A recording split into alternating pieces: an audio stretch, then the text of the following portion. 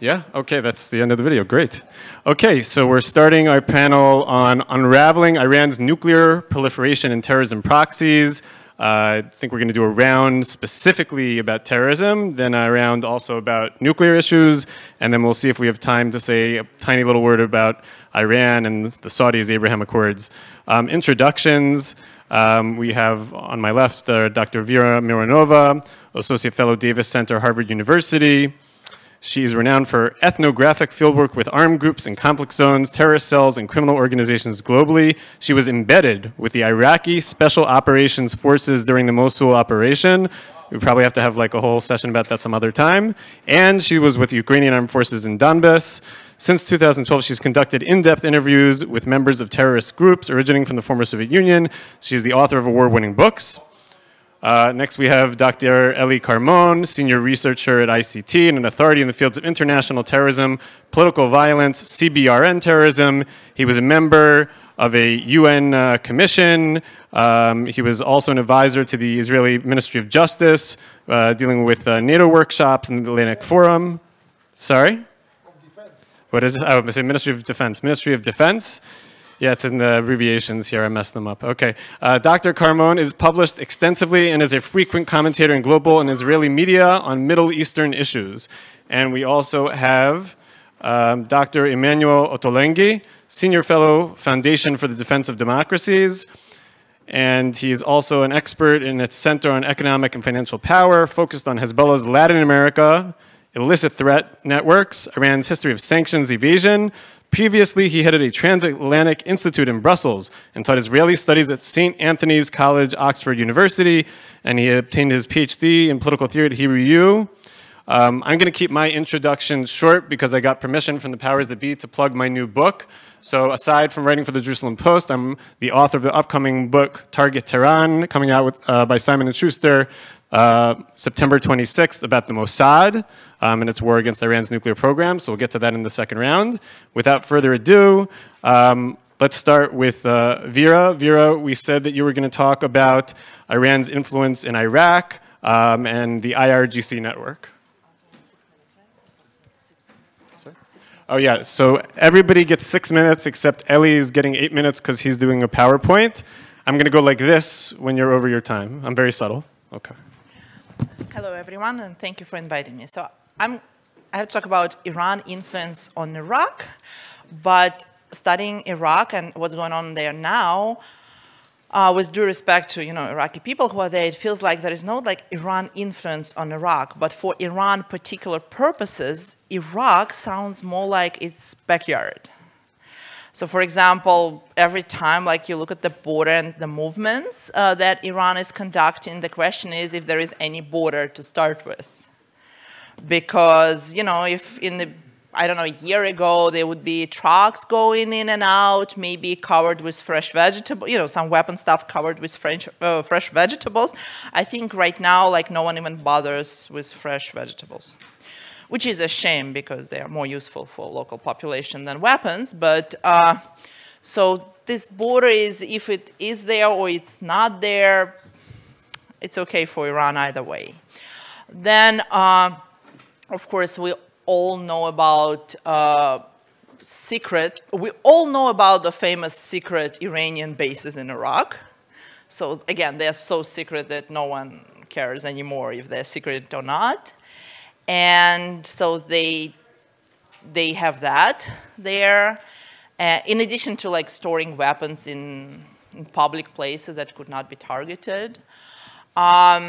Of course, we know that recently, for example, US government through the Department of Treasury was trying to do something with Iraqi banks because, again, Iraqi banks are actively used as, I don't know, Iranian banks. So basically money is going back and forth, and including dollars, which are not allowed to be in Iran. But again, no one cares. So, so I'm not sure how to talk about it as a use of Iraq because it feels like they don't have any resistance or problems doing it. And of course, using again Iraq and going to Syria, the no border issue is Iran-Iraq and then Iraq-Syria. So again, no one kind of has a problem with stuff moving to Syria and further, I guess. So documents, how many Iranians, I'm sure, using Iraqi documents to travel around, the guys on sanctions, and again, it's okay. I mean, it's not okay, but like they don't have a problem doing it, seems like. So the question is actually how much autonomy now Iraq does have in relations to Iran. And the same with parts of Syria, but Syria is more complicated because, for example, Russia is a bigger actor there. So in terms of Iraq, it feels like it's a very convenient proxy. Not like armed groups in Iraq are proxies of Iran, the question that was raised, but actually, Iraq is a convenient proxy for Iran to conduct its operation. But the question is, what could be actually done about it? Like, okay, we found out who is guilty, great. So, but what can be done about it? No one could actually bomb Iraq because we didn't quite declare war against Iraq. And for US, it's a very sensitive issue dealing with Iraq to start with. And the storages for weapons, they're not only those secret Iranian bases that, like, okay, you could target probably, but they store weapons in Iraqi military facilities. And again, no one declared war in Iraq, right? So hitting their federal police positions would be, declaration of war. No one was going to go for that. So politically, of course, the local people don't like it, and that's an understatement. I mean, imagine you living there, right, and there is some kind of next door Iran like coming and messing up with you. You wouldn't like it, right? But they couldn't do anything, and I mean, it's a dictatorship of Hajjabi and those militias in Iraq, and people couldn't do anything. And right now, when Iran is, like right now, last couple of weeks, when Iran is much more worried about possible operations of Israel, US, and UK and coalition against Iran, they intensified everything they used to do before. So we have, again, disappearance in villages. They have paranoia that everyone is spying on them among Iraqi local population, so they're arresting, detaining them, executing, everything that was done before, just now on a bigger scale. So of course, it's a terrible situation, but the question is that a theoretical question at that point. What can be done about it? And it's a much broader issue, not only in Iraq, because, like, as I mentioned with passports, right? Iranians on Iraqi passports could basically travel somewhere, and, including to US border, and so on, and become the asset there. Okay, I guess my time is... You abided by your time. That was fantastic. Thanks. Great. Okay. So next, we'll go over to Emanuele. Thank you, everyone. Always a pleasure to be back here at the ICT Summit. Thank you for the invitation. Pleasure to be in front of this audience this afternoon. I guess we could have made this panel a lot faster just by saying, read the Mossad chief's speech last night, and for questions, just send an email to chief@mossad.il. Clearly, he read an advanced copy of your book, Target Iran. So further questions, maybe read the book when it comes out. But to sort of address the issues that we're dealing with today, with a specific focus in my area, which is Latin America, what is Iran doing there? I would break it down into mainly 4 categories. The first is Iran is a sovereign country and uses the trappings and tools of a sovereign nation to advance its goals and interests, very much like every other nation does, through embassies, bilateral and multilateral forums, agreements, people-to-people, commercial, scientific agreements, exchanges of delegations, visits, and so on. But of course, because Iran is not just a sovereign country, but also a revolutionary power, which aspires to play a hegemonic role even beyond the region and to be part of a coalition of authoritarians across the world, it of course emphasizes in its quest for diplomatic relations in the region cooperation with like-minded countries. So it's building and cementing an alliance of authoritarians in the region, Cuba, Nicaragua, Venezuela, to some extent Bolivia, and sort of using those relationships to essentially build forward operating bases in the region through its friendship with these countries. And of course, if you go back 20 years when the Venezuela-Iran operation started developing, at the time, it was very much a relationship among equals. Iran needed Venezuela's help, especially after 2005, 2006, to evade the growing list of international, US, European, autonomous sanctions and UN sanctions, and Venezuela was providing that help. But today, that relationship has very much changed. Today, Venezuela and the other countries in the region that are sort of within the same mindset with Iran very much depend a lot more on Iran to support them. And so Iran has become much more of a patron in the patron-client relationship with countries like Venezuela, and it uses its leverage and clout and the ability to help Venezuela and the other authoritarians in the region in exchange for access and the ability to use and abuse those countries to advance its own goals. So that's the first part. The second part is that, of course, Iran, as I said, is a revolutionary power. And so in addition to building relations that advance its goals, it seeks to spread its doctrines and ideology across the world. It has an operation or several operations advancing propaganda through a variety of means across the world. And it has always looked to Latin America as a fertile ground to expand and spread its ideology. Why Latin America? Overwhelmingly Christian, mostly Catholic. Why would they find the Iranian ideology and the ideology of the Iranian revolution appealing? Because the Iranians are very versatile and sophisticated in the way they calibrate their message. As many of you probably know, they do the same in other places. For example, in Europe, they're emphasizing building relations and cooperation with extreme right-wing movements on the notion that they, alongside Syria, Russia, are defending Christian minorities, they're defending traditional values against the degeneracy of the West, and so they pair up with extreme right in Europe. In Latin America, they essentially present the figure of the Imam Hussein as an Islamic Che Guevara, just to make it extremely succinct. That's the message.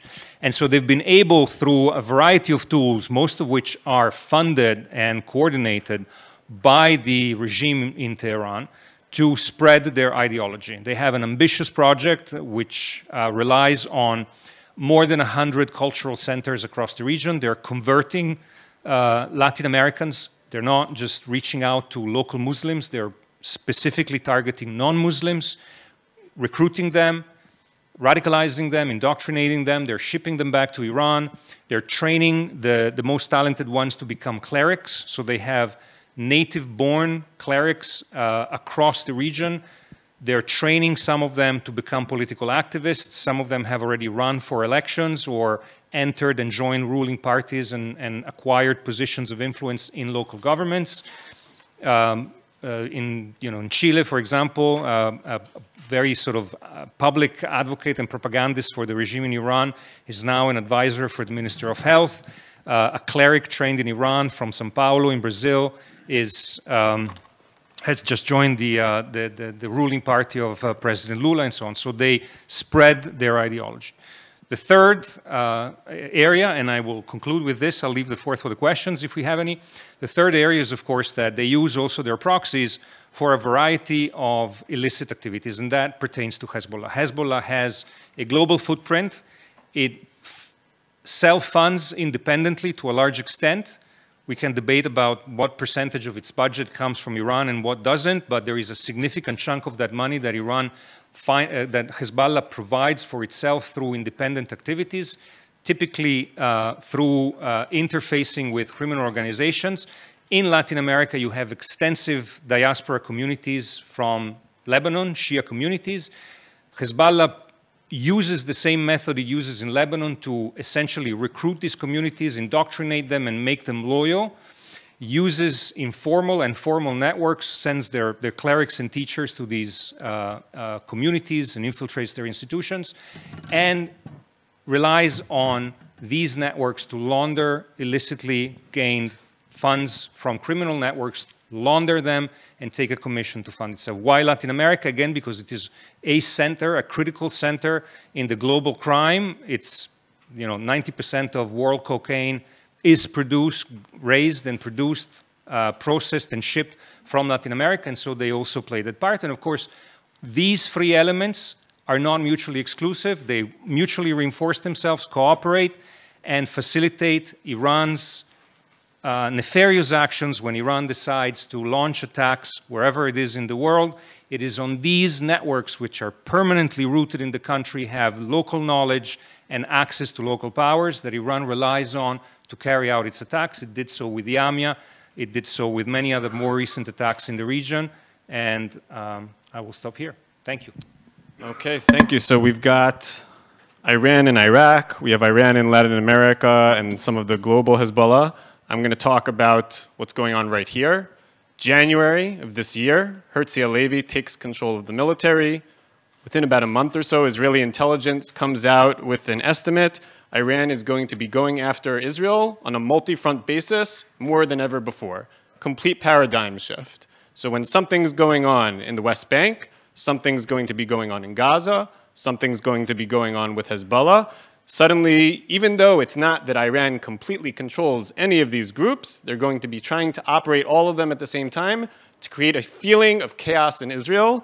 And the Israeli military says, we're going to need to be ready for this. What are the big things that have happened since then?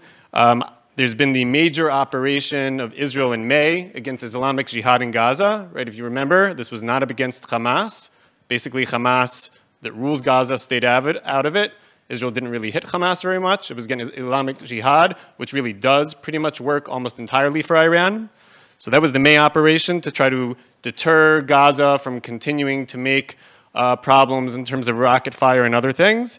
By the way, keep an eye. As of August 30th, it looks like Hamas might be trying to restart the strategy that they used in 2018, where they started to have people non-violently marching on the border with Israel, except if you know the history from 2018, there was a mix of people who were non-violent and people with guns and people with improvised explosives, so you have to keep an eye on exactly the mix of the crowd. That could be actually a very big challenge for Israel going forward. We have July 3rd and 4th. Israel does a major operation in Jenin because basically Israel, for a year and a half, has been unable to stop terror from the West Bank. At this point, the most Israelis have died this year in basically 20 years. This is now a worse, if you want to call it, wave of violence, fourth intifada, whatever it is, than even what they called the knife intifada of 2015-2016. It's lasted about twice as long. There's no end in sight. Why?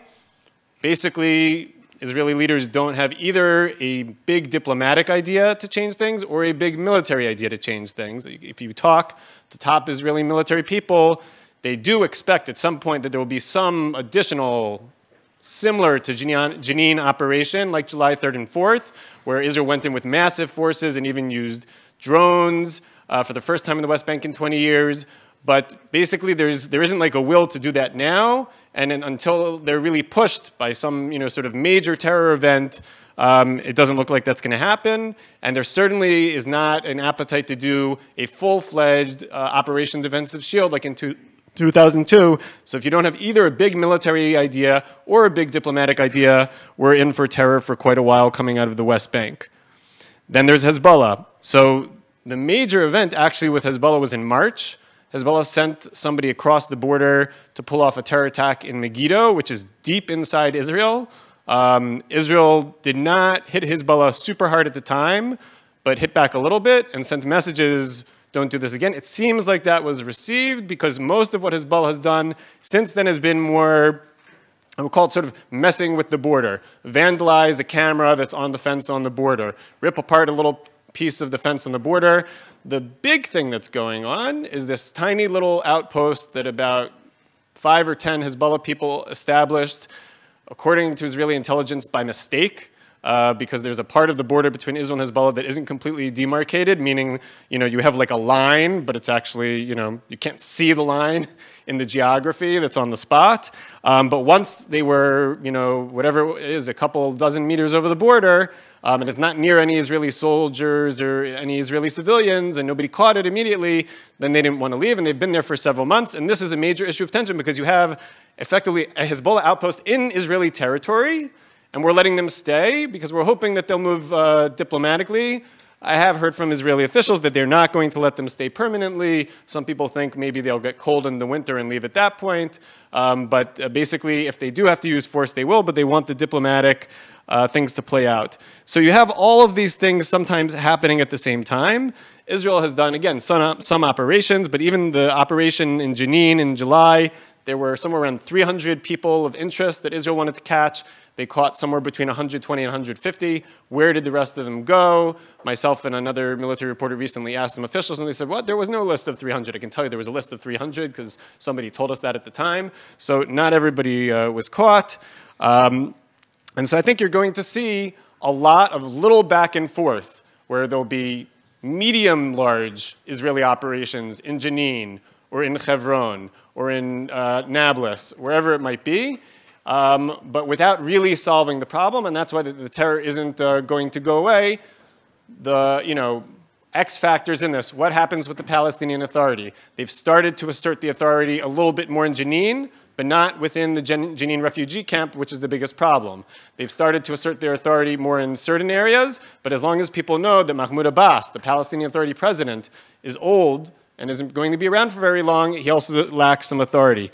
The only other thing that could change things is maybe this Saudi normalization thing, which I'll leave for the end if we have time. And now we have Eli Karmon is going to talk about Iran global terror trends, modus operandi, and hostage diplomacy, and Hezbollah use of ammonium nitrate. And Eli, since he has a PowerPoint, gets 8 minutes.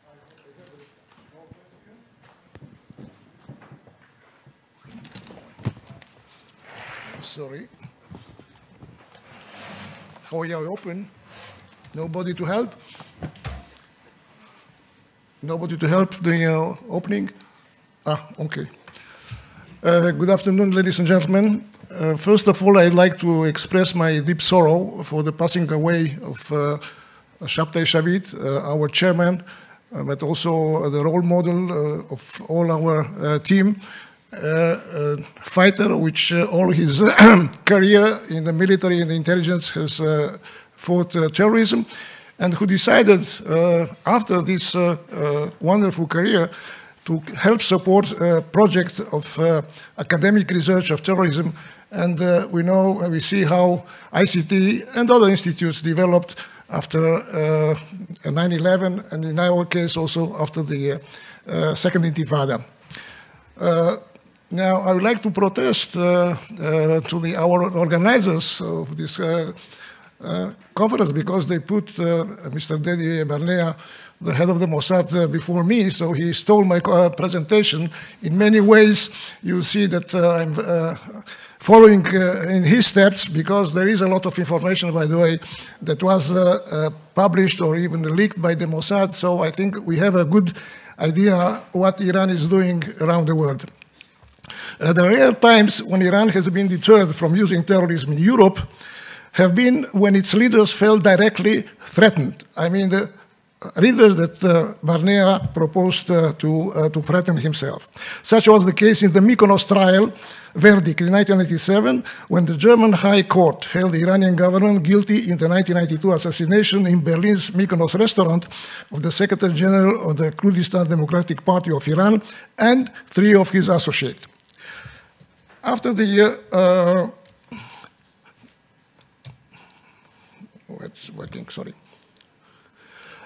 After the signing of the nuclear JCPOA agreement in 2015, after 15 years, for the first time, Tehran regime felt strong enough to wage in 2017 and 2018 a new wave of attack against opposition leaders exiled in Europe. And I say 15 years, they didn't dare to act in Europe. For the last 3 years, the Quds Force of the Revolutionary Guards and the Ministry of Intelligence have returned to use terrorism and subversion on a global scale.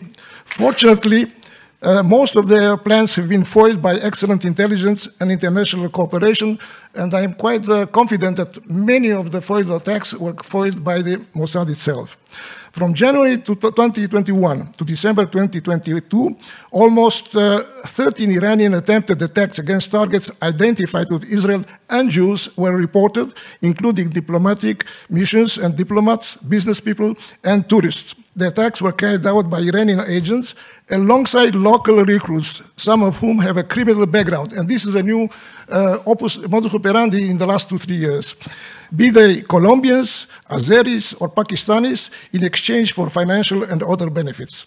It is evident that Iran preserved for itself room for public denial by using local operatives with dual citizenship, in particular in the execution stages of the operation, but still taking control, involvement in the information gathering and logistical support stages. Look to Europe, and by the way, the red dots are Israeli and Jewish targets. The green ones are, it's not so well seen, I think blue, are Western or non-Israeli targets. Europe has returned to be an area of activity with a preference for Cyprus, at least 2 attacks, and even in 2012 one, and Turkey, at least 3 attacks, foiled attacks. Western citizens have also been targeted, like an American general in Germany, and a French journalist, a very known French journalist. The Caucasus remains an area of action. In Georgia, there was one attempt. 10 years ago, another attempt. And Azerbaijan, which is a country, Shia country, which is an ally of Israel in the Caucasus, has been attacked in the regime itself in the attempt in April and May this year to overthrow the Azerbaijani government. During 2021, Iran tried to carry out almost 7 operations against Israel, primarily in countries in Africa and Asia, where it enjoys easy access for establishing an infrastructure to carry out terrorism, and where its agents have already operated in the past, such as Ethiopia, Tanzania, Bernea spoke about it, Ghana, Senegal, and India. It's a very interesting case in Ethiopia. Some 10 people were arrested, and they tried to attack not only the Israeli embassy, but also the American and the Emirates embassy. And more interestingly, the main operator of the cell was in Stockholm, in Sweden. So you see how complex this kind of operations began. The boldness of Tehran appears clearly when we consider the decision to assassinate on United States territory 2 important personalities from the Trump area, John Bolton, former head of the National Security Council, and Mike Pompeo, former Secretary of State. Moreover, they tried to kill or kidnap in her home Masih Alinejad, which is an Iranian very known journalist, an opposition journalist, and a human rights activist, from her home in New York. Bernea spoke about Iran's strategy of hostage diplomacy. By the way, there is an Iranian term for hostage diplomacy declared by the Ayatollah Khamenei, honor diplomacy. In his vision, this is a legitimate way to fight the enemy. And we have again a string of operations trying to take hostages in Iran, people from Germany, Poland, Italy, France, Netherlands, Sweden, and other countries, for their alleged role in the popular protest against the death of Mahsa Amini, the known young Kurdish girl, in police custody in Iran. The unidentified person were detained, according to the Intelligence Ministry of Iran, during the riots or while plotting in the background. Now, European and dual nationalists are systematically used as political bargaining chips by Iran. Europe feeds into the vicious cycle, and unfortunately, hostage diplomacy works because Brussels continues to negotiate for hostages. The very interesting case is the one by the liberation of a Belgian humanitarian worker in Iran, arrested in Iran, in exchange or swap for a intelligence chief of station in Austria, which was responsible for a big attack in Villepinte near Paris, probably killing hundreds of people. And he was arrested in Germany, and for the first time we had a trial of an Iranian agent or intelligence head of the station for 20 years. Not only they decided to decided to liberate him, but they had to change the law in the parliament of Belgium in order to find some kind of modus operandi how to make this kind of swap. Lastly, I want to show, I think, I'm not sure that you see clearly with this kind of presentation, the huge Hezbollah and Iranian arsenal of ammonium nitrate. So the people who saw in August 2020 the explosion in the harbor of Beirut understand what means this kind of operation. In 2009, they achieved huge quantities of ammonium nitrate, commercial one, in China, Guangzhou, transported it to Thailand, some 12 tons, to Cyprus, some 12 tons, to the UK, 3.5 tons, to Bolivia, 2.5 tons, Germany, 800 kilograms, and according to American sources also, in France, Italy, Greece, and Spain. These governments, these last governments, did not recognize that this was the case, and fortunately, the United Kingdom and Germany, after the leakage of this information to the public, decided finally to outlaw the Hezbollah as an organization, not only the military branch. So in my opinion, the regime didn't pay a very high political and economic price, so it continues to be active, not only against Israeli and Jewish targets, but seeks hard to strike at the Western United States and also neutral countries without any consideration for their sovereignty and their security. Thank you. Okay. Thank you, Eli. So now we have the sort of mini speed round. I think each of us has somewhere around like 2 minutes, sort of, to talk about Iran's nuclear program and Israeli options or American options or what the world can get. Oh, yeah. What the world can do.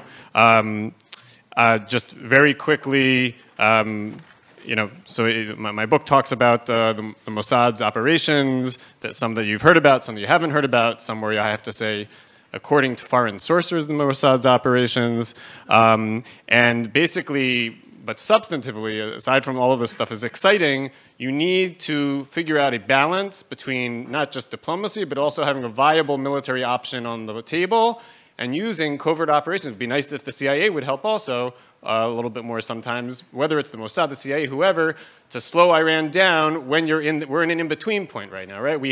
Iran hasn't stopped. They have enough 60% and 20% enriched uranium for potentially, if they make the decision, 5 to 6 nuclear weapons. They have that right now. So we're not anywhere near a satisfactory or tolerable situation. So sometimes that's when you need covert force if you're not ready to do the full military operation, which Israel certainly can do, but which the United States could do a lot more. But I don't think anybody in Israel believes the United States is really ready to do that. And then the big warning also from the book is January 2025 and October 2025. So you can talk about go into the JCPOA, the Iran nuclear deal, don't be in it.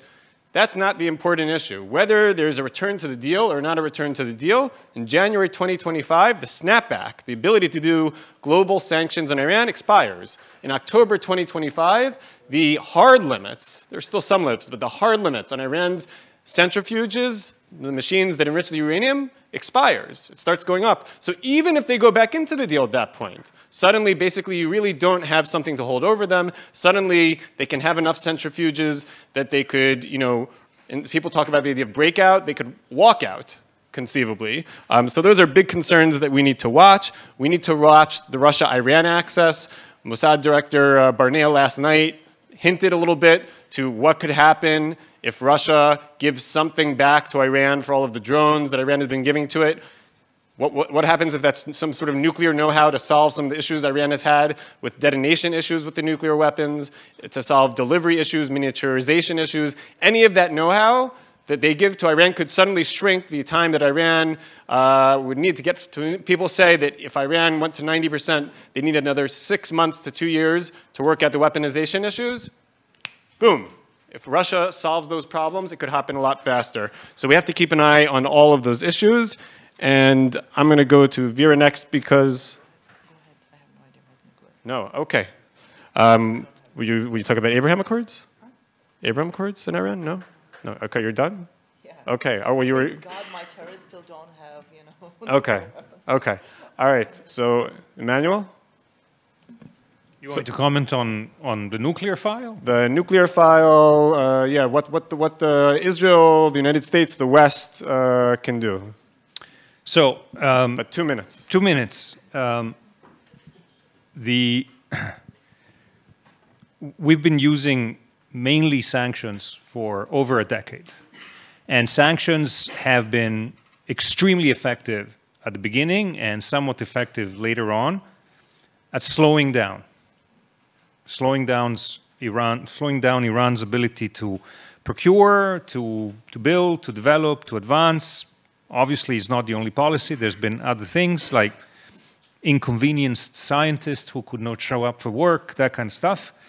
But the bottom line is that when you look at the Iranian nuclear program, you have to look at why is Iran pursuing it, and what's their cost and benefit analysis. This is not an apocalyptic fanatic cult that wants to bring the end of the world kind of scenario. This is a rational thinking regime that has revolutionary ambitions. It is an hegemonic, aspires to an hegemonic role. It's a non-status quo power. It wants to diminish US influence in the region. It wants to assert itself as the hegemon in the region. It has a vision for the world. It sees the opportunity to build a coalition with other authoritarians globally to undermine the rules-based order that they see as dominated by the West and the United States. They want to change that. They're no longer alone in that vision. So they calculate that in a cost and benefit analysis, continuing to pursue their nuclear power will get them in a position of ascendancy, right? And so ultimately, no strategy can work unless you add one component, which nobody in the West has treated seriously or is willing to say openly, and that is regime change. The only thing that will change that calculus ultimately. So we can make the regime do the 100-meter run like a turtle. Okay, Carl Lewis will get across the finish line before, but eventually the turtle gets there. Okay, you have to change the turtle. You have to make them think differently. And how do you make this regime think differently, given that it is ideologically driven? You need to support regime change. The day that this regime is no longer driven by its millenarian ideology, its ambitions of hegemony, its lack of freedom in the country, its complete disregard for the rights and benefits and needs of its own population, then the regime will do a different calculus. Until then, you have to have mitigating policies in place, and of course sanctions will continue to be one of them, but it will not be effective if it is only done selectively, inefficiently, without motivation, without the resources, and without more international support. It worked in 2005 to 13 because the United States, European Union, and their allies, Western allies, were able to mobilize the international community enough to make it bite. Today, that is no longer there, and we need to recreate that goodwill and coalition to put that pressure on the regime. Failing that, Iran will not see sanctions as a threat that can undermine the internal stability of the country. Thank you. Eli, 1 minute and 48 seconds on Iran and the nuclear file. Personally, I think that in the present local, regional, and global context, there is no option for an Israeli military attack on Iran to destroy all of its nuclear infrastructure. Therefore, in my opinion, we need some 3-4 more years for a medium-range nuclear agreement with the United States, Europe, and the Iranians, and permit Israel to prepare thoroughly for better international context and perhaps also for a change of regime. I'm not sure that we can influence, but from within perhaps will be some change. And as I said, we need several more years in order to prepare for it. Thank you.